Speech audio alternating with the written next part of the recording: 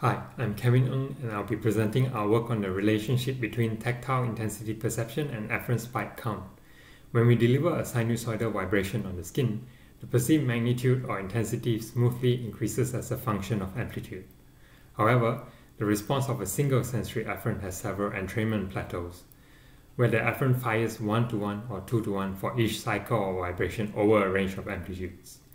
Afferents can also be entrained across frequencies, where increasing the spatial frequency, for example with smoother textures, would proportionally increase their discharge rate, but that doesn't necessarily lead to a more intense sensation. There are several proposed models for coding intensity perception. One of the more recent models is based on the total spike activity across all afferents, weighted by afferent type. For example, the highly sensitive Pacinian afferents might be weighted less than the slowly adapting afferents. But what has made it difficult to study the relationship between spikes and perception is that the use of sinusoidal stimulation results in a complex population response. For instance, changing the frequency of the vibration changes the activated afferent type, as there are different preferred frequencies.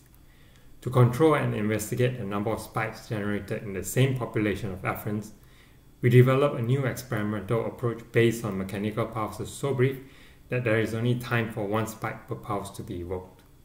The number of spikes evoked in afferents is controlled by the repetition rate. Unlike sinusoidal stimuli with different frequencies, the pulses are identical and thus activate the same population and also the same type of afferents, regardless of the repetition rate.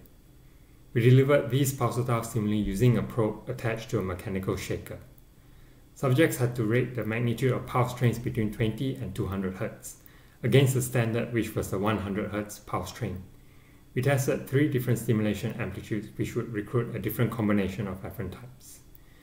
Our results showed that perceived intensity increased when the repetition rate of the stimuli, and thus spike rate within the same population of afferents, increased from 20 and 100 Hz, which then plateaued beyond this point. This effect did not appear to be sensitive to the mix of afferent types that were recruited, as the same trend was observed at different amplitudes. Electrical stimulation, which activates afferents non-selectively, had similar results, but not in all subjects. Thus, we see that the relationship between intensity and the number of spikes is also moderated by the frequency. Below 100 Hz, the number of spikes in the population directly affects intensity, whereas above 100 Hz, this became minimal. This could be why fine textures, which evoke high-frequency vibrations in the skin, do not feel disproportionately intense as the weighted rate model would predict. Furthermore, the use of pulse rate to render intensity perception in the case of neural interfaces has its limitations.